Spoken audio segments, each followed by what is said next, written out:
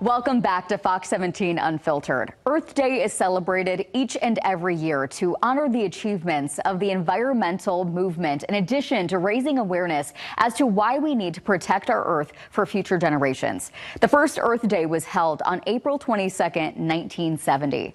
Up until 1970, inefficient automobiles and unregulated companies produced air and water pollution at a widespread level. Groups that were fighting individually against oil spills, polluting factories and power plants, in addition to toxic dumps and more, joined together during Earth Day. This day united people from all walks of life with all the same mission in mind, helping our planet.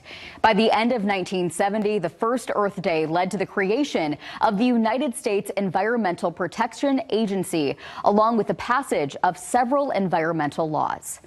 Today, Earth Day is still just as prominent, and so is the fight against keeping our environment clean and safe. If you're hoping to let your voice be heard, there's an opportunity in downtown Grand Rapids this weekend.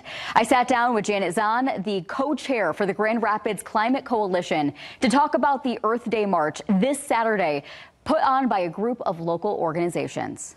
There'll be some speakers and a few tables where you can get some information about local organizations who are doing climate work.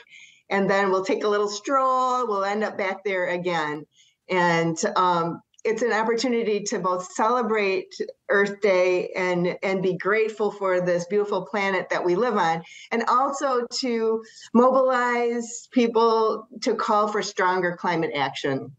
We know that there's a lot that still needs to be done. And when people get together and lift a single voice for the same issue, then we have a bigger impact. And that's what we're hoping for. The march begins at Rosa Parks Circle in downtown Grand Rapids, lasting from noon until 2 p.m. It's a free community event with ways that you can get involved on helping our Earth. Also, from 4 until 6 p.m., local experts will be available to discuss climate solutions at Books and Mortar.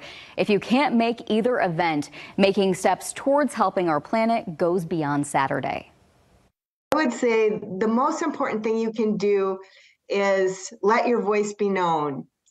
Your elected officials are in the office they're in to do the work for you. And I think it is an engaged community that can make a difference. So don't be shy. Talk to your city commissioners, your county commissioners, your elected officials, and let them know this matters to you.